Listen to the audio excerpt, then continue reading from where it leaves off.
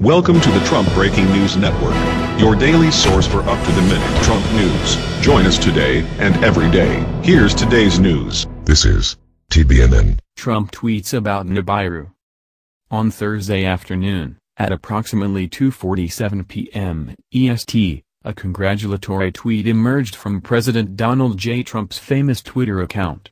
The message was short and simple: Nibiru beaten. We win. However, within seconds of being posted, the tweet mysteriously vanished from not only his Twitter account but also from Internet archival records. The report stems from testimony given by former MI6 operative Christopher Steele, who says he glimpsed the tweet just before it was mysteriously purged from Trump's beautiful Twitter account. The tweet, Steele said, was Trump's response to a classified intelligence report stating that a 2.2 kilometers Nibiru fragment had been destroyed in space. Early last month, Russian astronomer Dr. Damir Zakharovich alerted the world to a potential threat. An asteroid-like object, ejected from the Nibiru system, was due to strike Earth on 16 February. Donald Trump clandestinely mustered foreign leaders in a bid to save the world from extinction. An eight-nation coalition had launched a barrage of advanced interceptor missiles at the target, destroying it early Tuesday morning.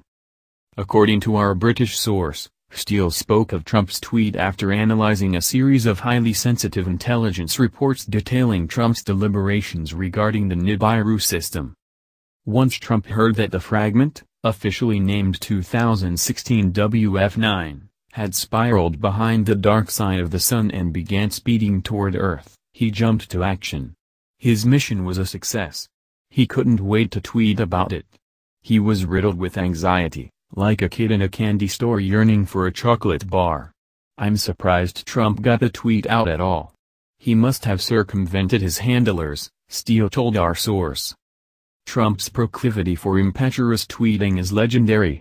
More than once, aides have failed to confiscate Trump's custom-made 24 kilotons gold, diamond-accentuated iPhone, from which he unleashes myriad of seemingly witless banter.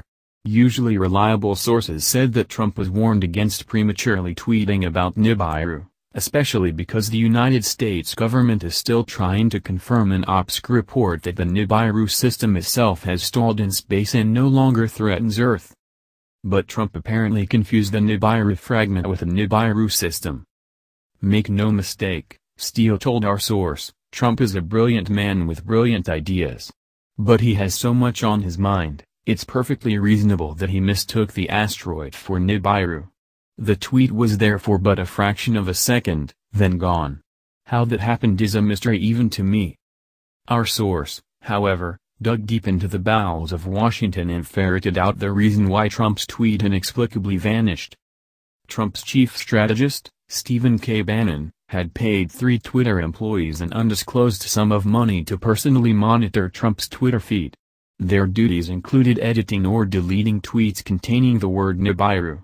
To avoid the appearance of impropriety, Bannon instructed the Twitter employees to delete as few tweets as possible, while amending others with benign words and phrases.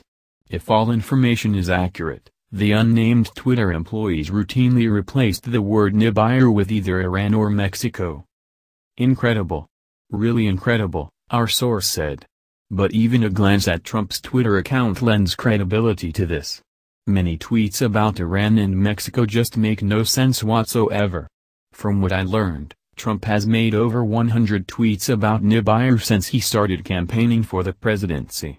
All of them, without exception, have been altered or wiped clean. That much is certain.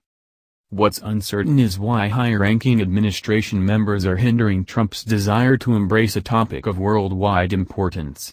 Regardless, despite occasional bouts of perplexing confusion, President Trump seems destined to overcome all obstacles and to make Nibiru awareness one of his highest presidential priorities. That's the news. Join us here every day. Be sure to subscribe and click the bell. See you next time. This is TBNN.